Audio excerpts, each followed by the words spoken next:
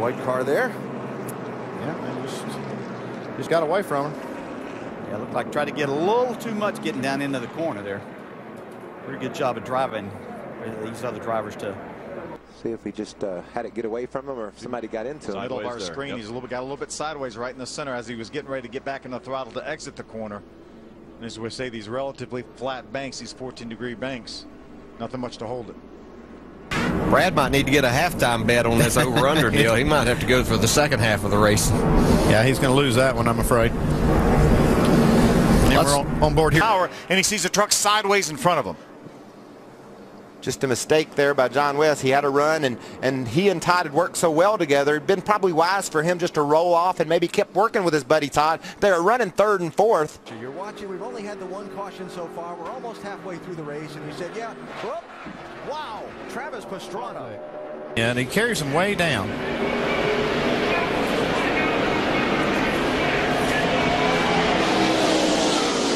Bliss coming across and getting into Tony Raines. As the field came to the checkered flag, watch the white 32 car.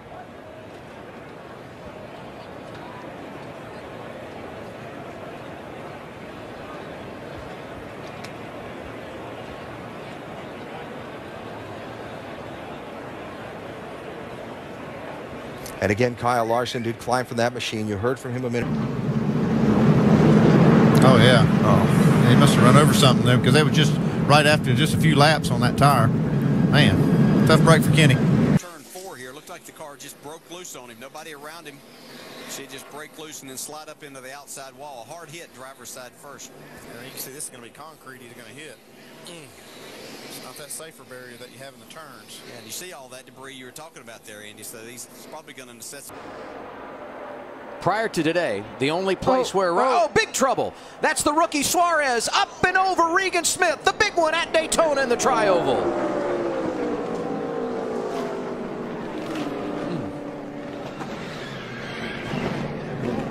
42 turned us right there. Back to green flag racing, and this time, look out, crash on the front straightaway. Clint gets collected. Oh, the 98 and the 99 of Trevor Bayne. There's some hard licks right there. McCumbee in the 09 also involved. I'm not sure Clint Warner didn't spin the tires on that restart. Either that or... You know, you put yourself in that position, things can happen, but you can see Eric McLaurin, that 14 came down, and that kind of created the contact. That's a hard hit, too.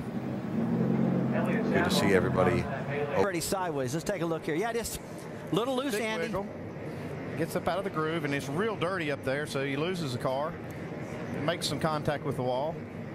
Not heavy, and then you got the car. So here comes Mike Harmon, and wow. Sideways here.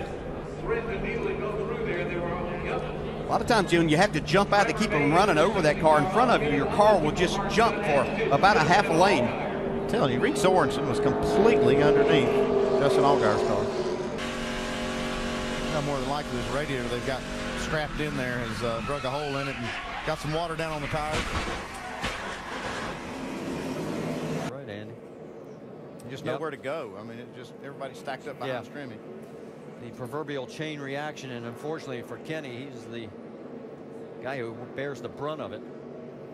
And a tough way to... Let's look at the replay. And this all coming off of turn 2. Wow. John West Townley just goes straight into the 23. Don't know if maybe he had a problem with his car before that. Man, I don't know. Man, that was a hard lick. And Butler took a hard lick on that inside. Thank goodness. That's what usually happens to bring out the caution. Yeah, you see right there, just early on, coming off the corner. He's probably, like you said, Dale, dead in the throttle, coming off the corner, and that right front goes. There's just nothing to do. See here. No, it looks like he just got McDowell loose. just got loose in front of John West Townley. And Townley was just a victim. Wrong place, wrong time. It was not John West Townley's fault this time. He just got taken out accidentally. See all the cones. See how it all started. Looks like oil on the racetrack. He dropped some oil. Something happened. Yeah, that's right. Something happened. He blew a line or blew a motor. And everybody else was just kind of along for the ride. Eddie McDonald, here he is from Lee, New Hampshire, won the Oxford 250, just digging along. Trouble now. Keselowski's got Logano on the high side. Look out, they're going to go around. McMurray. Been behind you. Oh, big crash. Oh, and up into the wall. Look out. The caution